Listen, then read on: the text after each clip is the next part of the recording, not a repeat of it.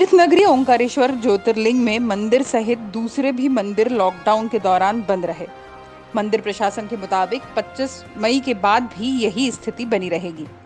मंदिर ट्रस्ट के अशोक महाजन ने बताया कि एसडीएम ममता खेड़े के निर्देशन में मंदिर की देखरेख और व्यवस्था चल रही है, जिसकी वजह से 25 मार्च से ही मंदिर बंद है।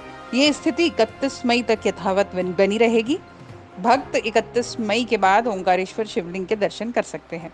सनावद से विवेक विद्यार्थी की रिपोर्ट।